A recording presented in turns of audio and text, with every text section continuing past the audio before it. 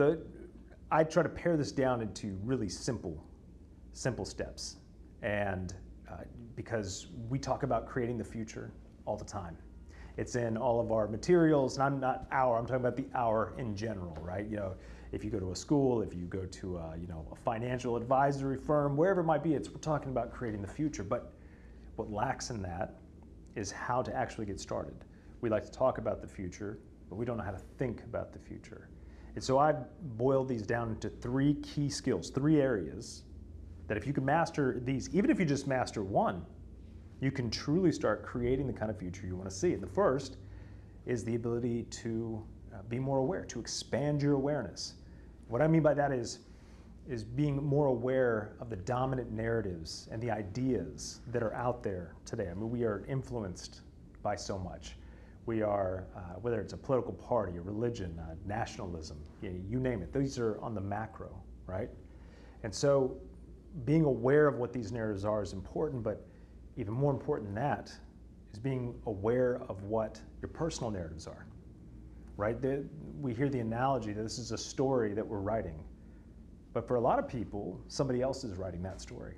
So if you can expand your awareness about what is going on, about what role you're being cast in, about what role and what potential you actually have as it relates to the future that you can create, if you become more aware of that, then you can take a more active role in either rewriting that role, or you can edit the script.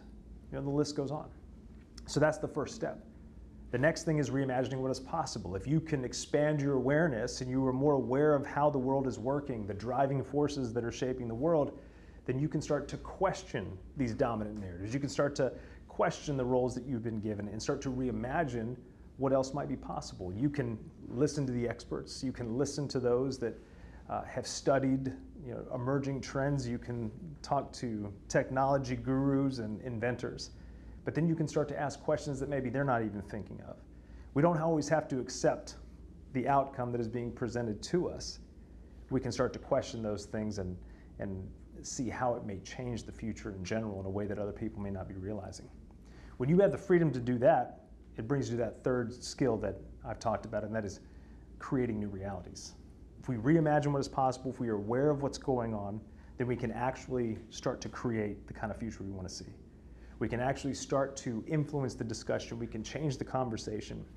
We can be intentional about what we're doing so that we're laying the groundwork for the type of future that we want to see unfold.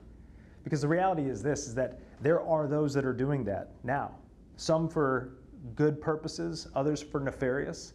But the reality is depending on what side of that you fall on, at the end of the day, if you're not involved one way or the other, then you have to settle for what somebody else is giving to you.